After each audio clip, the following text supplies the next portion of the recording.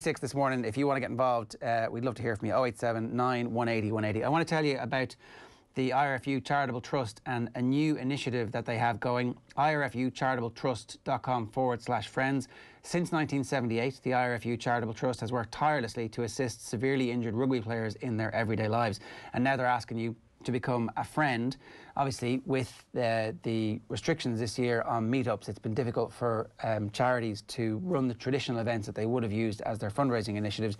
Now, from the comfort of your own home, you can get involved. So, without the ongoing support of our rugby friends and their generosity, the Trust says, life-changing initiatives for our seriously injured players could not be realised.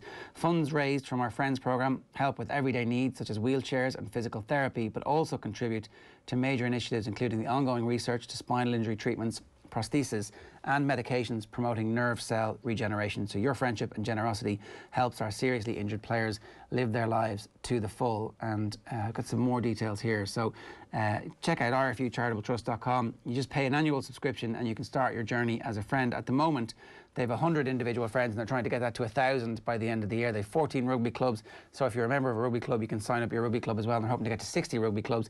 And they have 16 rugby schools. They're hoping to get that to 60 by the end of the year as well. So it's a big drive and it's a big, important fundraiser for the Charitable Trust, and hugely important that and we're delighted to support. And I'm also delighted to say Gordon Darcy is here this morning. He's currently an ambassador for them. Gordon, good morning to you. How are you?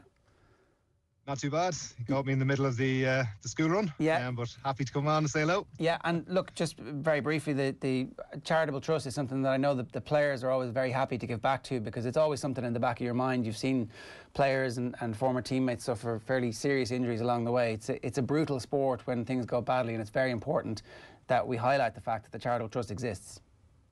Yeah, listen, without a shadow of a doubt, 36 players in Ireland that need this service. And it is the contact sport, and unfortunately sometimes things don't go well. It's terrible that this charity has to exist, but I think there's plenty of people who will give testament to the fact that they're delighted that it does exist.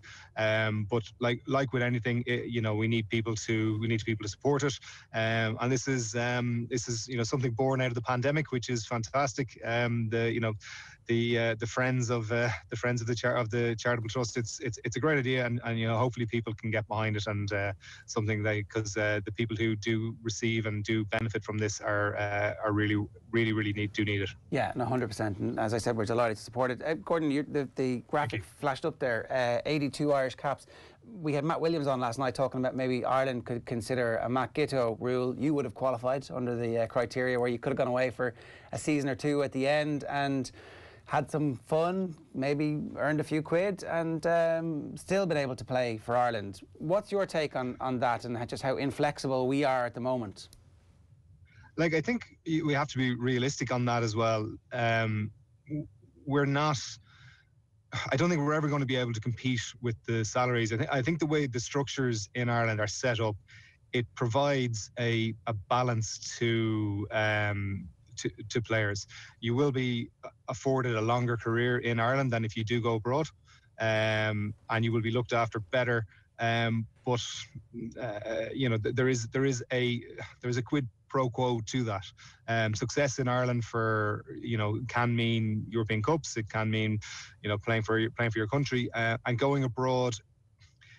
In theory, it's one of those things. It's very easy to argue and say, it'll broaden the player base, but that's not necessarily. It's unproven. These things to say just to go and do it. I think we need our best players playing here. I think when you look at all the provinces when the internationals are away, the big name draws. When they're not there, the stadiums aren't as full. So I think if you dilute the player base even more, you may struggle to fill stadiums. Okay, so there's a balancing act to be struck with regards to... I think there has, with everything, yeah. It kind of comes off the back of... So Glasgow have apparently approached Ben Healy. We don't know. They haven't come out formally and said it, because that's not how these things work. And apparently there are some Scottish ancestral links that would allow him to qualify for Scotland. It's a nightmare scenario where in 2 years' time, Ben Healy is starring at 10 for Scotland and beating Ireland. That's kind of the worst case scenario. And I'm sure that there's agents involved here somewhere along the way saying that this is a potential outcome of this. Like, it is a difficult job to make sure that we keep the Ben Healy's and make sure that he gets game time for Munster, and at the same time. Yeah, but I don't even think necessarily this is an Irish conversation yet, and I think we have to, you're talking about Dan McFarlane talking about the young speedster up north and saying, listen, we need to afford this kid time to grow into the position and into his skill set, into his body. Exact same for Ben Healy. He has to grow. Everything we're seeing now is saying, yes, this is a guy who deserves investment, and Munster desperately need to keep him. I've been incredibly critical of the over movement of players around Ireland, and Indigenous players need to see a pathway into the provincial teams. And Ben Healy and Craig Casey are exemplary examples of that. So they have to be kept in Munster for Munster to survive as a club.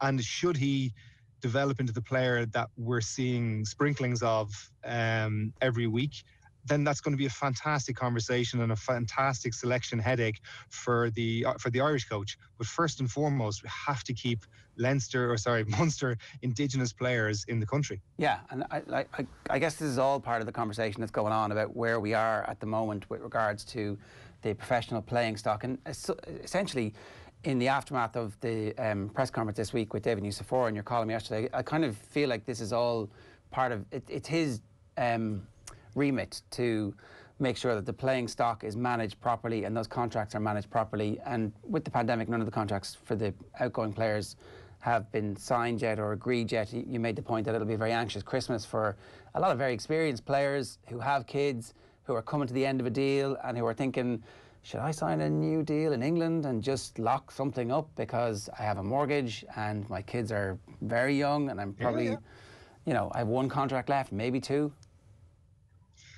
Well, there's a financial reality to life, and at some point there is, I think, like probably what you're putting out there, is that there's a tipping point between staying and representing, being the one club man and fighting for a place for the Irish jersey, and then that economic reality of saying, I don't know what I'm going to be offered, but I am being offered something in France, and I know of one of the players in the national team that French clubs haven't changed how they're doing things. They like to have their squads finished by the end of January. So if we're only starting our negotiation in January, you kind of wonder, in the absence of certainty or clarity, you can if you can get it somewhere else, it possibly could be hard to say no. And I understand there's a financial, that's been touted as the financial, we're still assessing the organisation. I find that one a little bit hard to understand, because any organisation that, I've been involved in or would expect an organisation the size of the IRFU to have done fairly robust modelling on what revenue, good, worst and best case scenarios for 2021. So I'm not sure where the ambiguity around all this. It does feel like a little bit like a negotiation tactic. Yeah. I couldn't help coming to the conclusion when I read your piece yesterday that you don't really think David Nucifora is doing a good job. Do you think it's time for us to look at a different system, or should we be looking to move on from Nucifora at this point? No, I think, it's very, you have to trying to put an awful lot into a few words. I think what the problem with this is, one of the problems is that there is an absence of what his remit is. And it's very, very loose. And, what are his performance? What does success look like? That was one of the lines we used yesterday. What does success look like for David Nucifora? Because the media and most people that would take a keen interest in this are not that clear on it. There's been a lot of movement of players in around the provinces in that, New Zealand-esque model. Has that been a success? The review from the Rugby World Cup has not been openly shared. It's been addressed, and we have to take if you take people's word from that. There's just, one of the things I'm very used to was with Joe was around clarity. you may not always like the clarity, but once you have it and once you're being upfront about things, it's easier to to critique and to move on from it. But I do feel we're being largely left in the dark with a lot of this. Yeah, so the bits of the World Cup review that came out certainly seemed to suggest that it was Schmidt's fault. There was a bit of blame for Enda McNulty, and it was interesting to me when the photographs came out where Nucifora was actually in coaching gear. I didn't realise that his role was kind of on the field of play at coaching sessions as well. That was a bit of a surprise to me when I saw that. So he's obviously deeply involved. I presume he's not actually doing coaching. He's keeping an eye on what the coaches are doing and trying to assess that. But there definitely doesn't seem to be that much clarity about what the role is. Like, is it your instinct that we don't have, that maybe the role is the right role, but we just don't know that, and that an open and transparent discussion around that would be useful? Or do you actually think that we're not doing a good job when it comes to that side of the game at the moment? Well, I don't think it's being done particularly well. Like, I think, if the Leinster Schools game covers up an awful lot of the shortcomings in some of the other provinces. We talk about this pathway into elite rugby, and the club game has to be the main underdeveloped resource in the country. And whereas that, the whole thing has to knit together. So the role is the right role, but that open conversation and that open clarity around it needs to be detailed to the people that care and the stakeholders, because media are a stakeholder in this, fans are a stakeholder in this, and the clubs and the supporters, everybody are in it. And how, what is the, every job has a job description, and every job has those key performance indicators, or are the yardsticks that they're judged by. Everybody would just like to understand what they are and have a better understanding of them. How do you repair that disconnect between someone like David Nucifora and the grassroots of Ireland, if they are the things that ultimately will lead to high performance and to success at high performing levels? How do you repair that disconnect? I think that's, this isn't a a public caning of David Nucifora. This is where part in the problem. Does that fall under his remit or not? And if it not, who does it fall under? Where is the development of the pathway from the club game into the professional game? Because like, how many clubs? 250, 230 plus clubs in the country. Has every club got an international representing them? Like, these things, you go down to any club, you go down to any underage club, last year or in the years coming, and you will see a couple of hundred kids there every week. What coaching are they getting? Is it the same quality? These are all the bits that we just need to understand, and that probably moves away from the David Nucifora point. But I do believe they all are integrated, and an integrated approach is probably desirable than the alternative. Yeah. Can we talk about the actual quality of play that you're seeing on the field at the moment? And so we've obviously been talking about it a good bit on the show over the last couple of months. Like, what is the identity of Ireland under Andy Farrell going to be? And I don't really know just yet. I think he needs a little bit more time, given the lack of access that he's had and all that. But at the same time, it'd be good to start seeing some signs. Yeah, like, I think one of the things, like, we have to fundamentally accept is there's a big transition piece going on. One, in the actual squad, and then second, in the style of play. So remember, we had quite spoilt with having a Devon Toner in a squad for the last 10 years, and regardless of how good your thrower was, you had somebody at 6'10" and pretty easy to lift, which, not saying that it did mask, but could potentially have masked any shortcomings in a lineout. We now have two, medium to, two good-sized second rows in Ian Henderson and James Ryan, but we don't have that banker in there. Rory Best one of the probably the best scrummaging hookers that's ever, that has played for Ireland. There's been Jack McGrath, James Cronin in a killer down in Munster are not playing at the moment as well. So, not playing well, and Killer's not playing, and Jack's fighting for his position up north. So that kind of meaty pack isn't there, and anything you want to build off of that is going to, and we've fallen down in the set piece massively. So any involvement of our game plan is going to be harder to do that with a misfiring set piece. I think they can solve that in the short term, but I kind of feel that the game plan that we're playing at the moment, there is an awful lot of theory based in on that hasn't been tested in the against the Englands, against France, New Zealand, a real strong opposition. And I think we got a fairly good yardstick of where that game, the limitations of the way we were trying to play against England. I think this week, if we get some growth on the game plan and see some of those, a little bit more accuracy, and it's going to be a little bit, and I think we have to accept it's going to be around kicking and set piece. If we get those strong fundamentals and we see some of that involvement of that second wave attack that they are starting to play, then that's progress for me. So you can see signs of that in games against lesser opposition, that Mike Catt, there are some imprints of what he's trying to do on the game plan. What is it? Like, what are...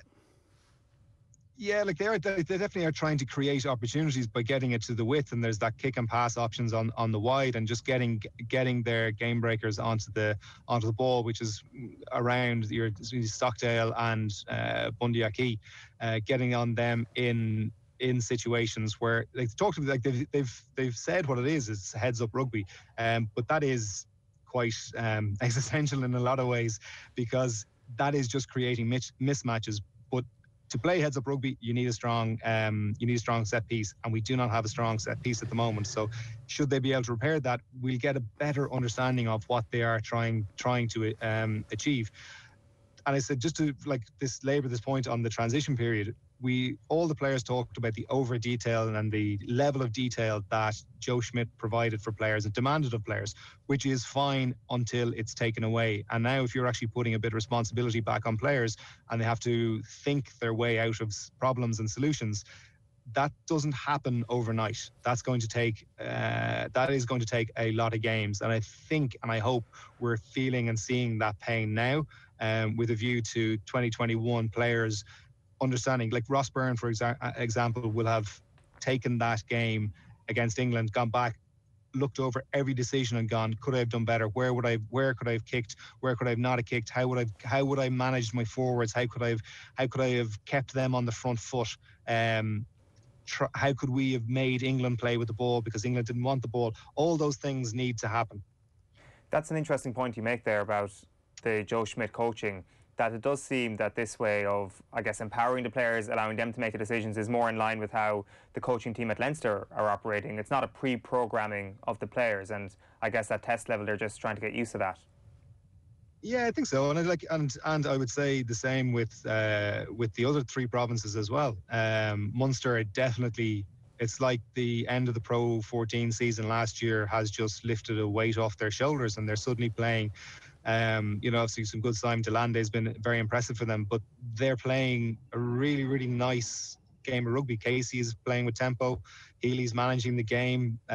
Scannell, all these guys are coming in and they're playing. We got some, Coombs coming in at number 8. They're playing quite an enjoyable brand of rugby. So when the Munster players do go back to that, what we do now need to see is that transition for all these players when they go back to their provinces, that they continue to play. We know the Leinster players are challenged continuously, that the Munster, Connacht and Ulster players, when they go back, that they absorb that type of rugby, that heads up and that play what you see type of rugby, and they bring it back to the national team, and the national team can harness them, because we know that it's almost impossible to do that type of coaching in a national team, because you only get them for such short blocks. You need them to be doing it, living it every day.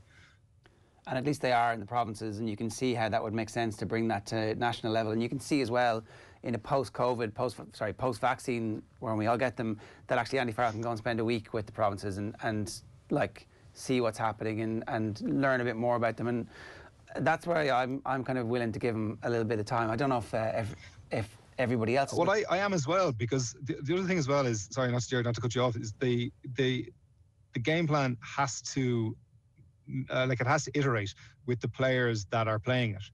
And I think we're seeing that now, and we just have to see the capabilities. We're seeing Doris now coming in at 8, how well him and CJ Stander are complementing each other. So how we get these people onto the ball, Stockdale he's our most potent threat. The game plan has to evolve to suit the players that are taking the field.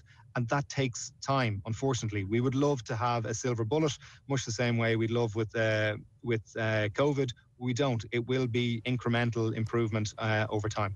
I did want to ask one last thing, and it kind of ties before we get to your book, about Finlay Beelum is getting moved from one side of the scrum to the other. I do feel like that is definitely the bit where you're looking at your national, professional, whatever David Nucifor's gig is, and going, come on, why am I still making these changes in the week of a game for somebody, and seeing if he can play international test rugby out of position? Come on. Yeah, like that's whatever about Andrew Porter, that, and I would put my hand up, and very, very limited on technical scrum knowledge. If that is a tight-head experiment that needs to continue, I put my hand up, but I don't see it going the other way. There are plenty of players in those positions that deserve to be playing in their natural position. Dennis Buckley probably isn't delighted in Connacht. I think it's Eric O'Sullivan up north and James Cronin in Munster, that are experienced, established loosehead props. That again is hard to, it's hard to understand at the moment. Yeah, and look, if you're the coach, you're doing what you can to get your wins, but you hope that the pipeline is there, and that's supposed to be somebody else's gig as well. So, it is Christmas time. Your second of your trilogy is out, Godfather 2. It's called Blue Thunder. Is it better than the first one?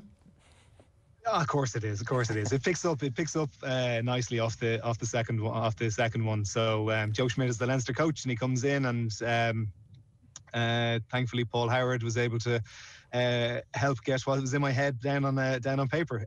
So yeah, it's can Leinster turn it around? At the start of the book, they're watching. Everybody's a Munster supporter, and Leinster still have hopes to win a Heineken Cup. But there's a lot of road to go. A lot of fun things have to happen. From me working in McWonderburger to hopefully winning a Heineken Cup with Joe Schmidt and the Leinster team. People forget now that actually happened, where the whole country were Munster fans.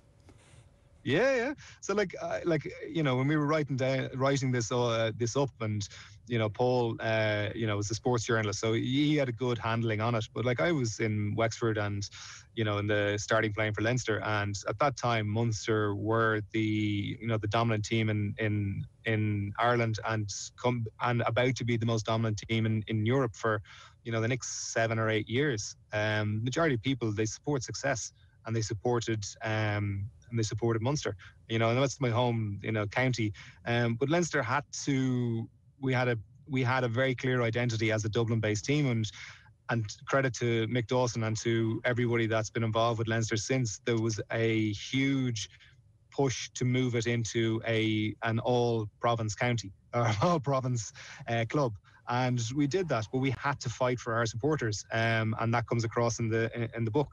And it was fun, because the Leinster thing is pretty funny. And then obviously this is it's a kids' book, so it's not just purely for boys. There's Aoife, the character in it as well, is fighting the good fight about. Is involved in the 20 by 20 women's campaign. So Aoife's character has more challenges as she's fighting for parity in the females in the women's game. And I mentioned it's a trilogy, so you get finished the second one, you think, oh, okay, great, I can relax for a little while now, and then straight back into work for the third one.